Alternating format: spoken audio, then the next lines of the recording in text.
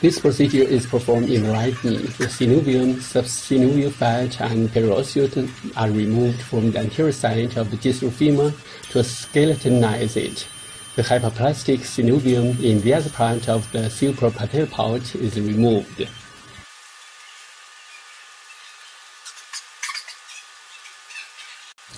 The lateral side of the lateral femoral condyle is skeletonized.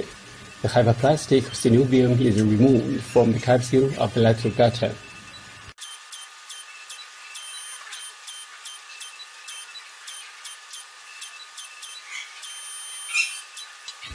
The medial side of the medial femoral condyle is skeletonized. The hyperplastic synovium is removed from the capsule of the medial gutter. Synovectomy is performed at the proximal, medial, and lateral side of the patella.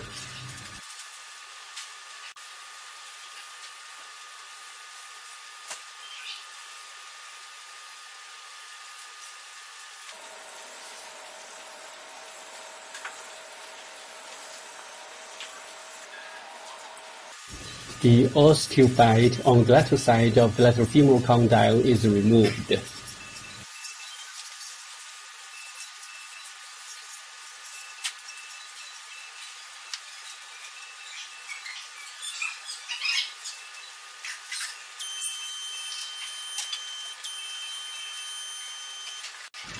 The distal part of the lateral protruding facet is removed.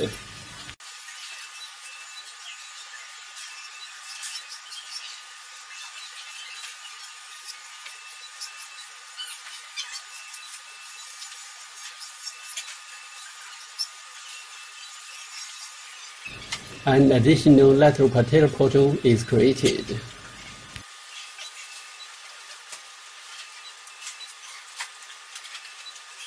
The proximal and middle part of the lateral protrusion facet is removed. The hyperplastic proximal patellar pole is removed partially.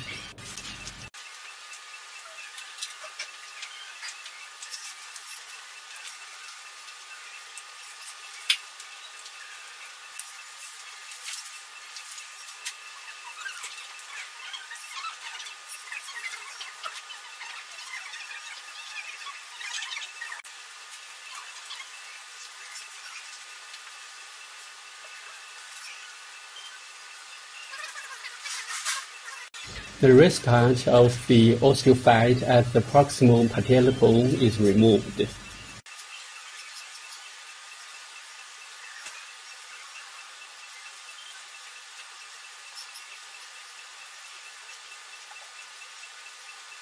The infrapatellar pad is removed.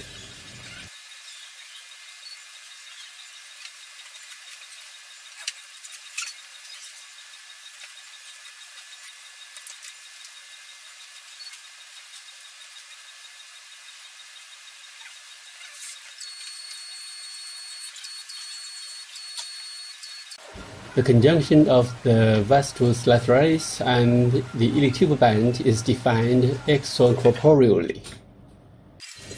The lateral retinaculum release is performed from the anterolateral portal along the anterior edge of the iliotibial band to the conjunction of the vastus lateralis and the iliotibial band.